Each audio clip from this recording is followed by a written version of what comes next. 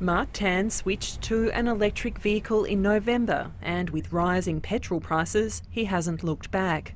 I have spent probably, $10, $15 in sort of electricity costs, and I've driven 3,000 kilometres. But like many EV owners, charging at home is an issue.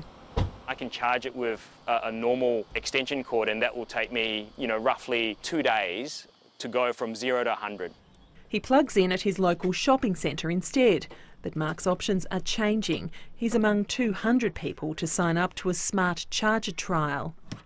If you can imagine a normal charger, a customer gets home, plugs it in and their EV, charges up immediately. With the use of the smart chargers, we can shift that charging to a later period of the day when there's less pressure on the grid. It's grid aware. It can anticipate and understand how the grid is performing, when energy is cheap, for example, when solar and wind is available, because you'd ideally love to charge your electric vehicle off solar and wind.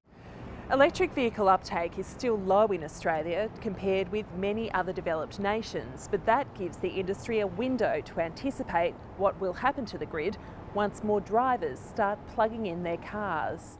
Networks are among those conducting trials too.